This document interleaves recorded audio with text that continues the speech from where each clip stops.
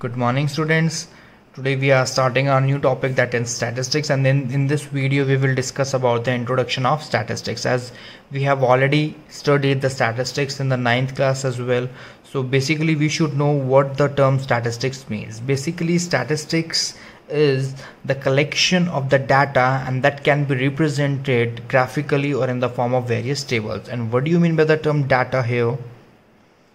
Data means collection of the information, any information that can be collected, stored in the form of data. And data is of two types, that is ungrouped data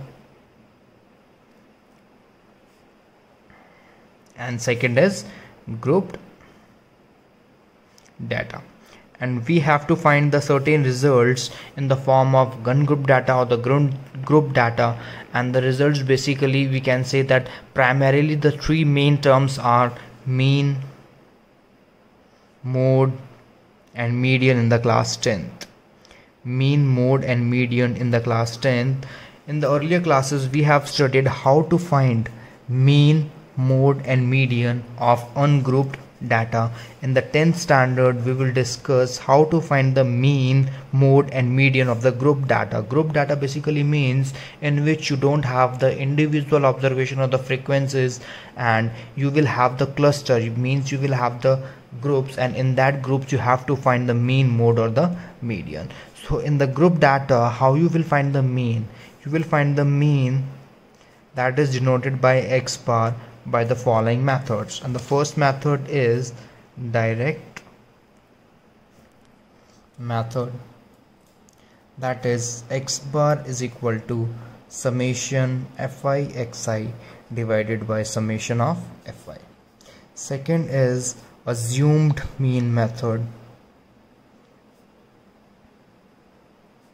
assumed mean method, and the formula is x bar is equal to a plus summation fi di upon summation fi. Fi is the frequency, xi is the class mark, and di is any new variable. The third method and the last method is step deviation method,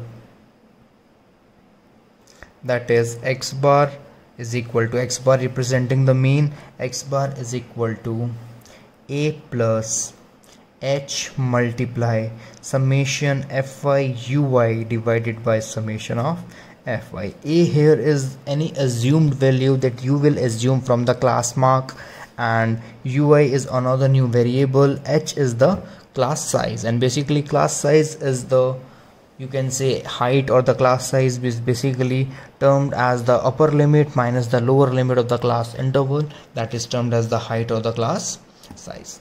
Now these are the three methods to find the mean of the grouped data, that is direct method, assumed mean method and the step deviation method. So we will discuss the questions regarding this. For example, we have the class interval given, for example 2 to 4, 4 to 6, 6 to 8 and 8 to 10, and the frequency is given 2, 3, 3 and 2. This is the frequency given, and this is the class interval is given. Now the class interval is given like this. We have to find the class mark, and the class mark is upper limit plus lower limit divided by 2. 4 plus 2, that is 6, divided by 2, that is 3.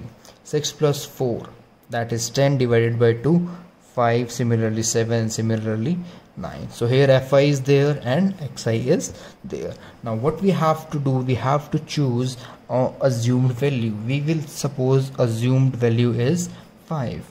So here we have to find d of I, that is xi minus a, xi minus a. So here 3 minus 5, that is minus 2, this is 0, this is 2 and this is 4. Now u of I is another term. U of I is the new variable, that is basically means d of I divided by h, d of I divided by h. And what is d of I? That is already we have found, and h is the class size. 4 minus 2, upper limit minus lower limit is basically the class size, so h is 2 in this case. So minus 2 divided by 2, that is minus 1, 0, 1 and 2. So ui is there, di is there, xi is there. We can easily find fi xi, fi di and fi ui. So we can easily find the fi xi, fi di and fi ui, and hence we can find the mean of the group data either by the direct method, by assume mean method, or the step deviation method. So basically this is the introductory part of the statistics, that is of the class 10th, and if we have to find the mean of the group data, and in the next video we will start with the question of the NCERT, and in order to find the mean, and we will do the mean by the direct, all the three methods, that is direct method, assume mean method and the step deviation method. Other two central tendencies are mode and median. How to find the mode and the median of the group data. So this is the introduction. Keep revising the introduction, and these formulas should be learned by everyone. And in the next video we will discuss about how to find the mean of the group data. Thank you.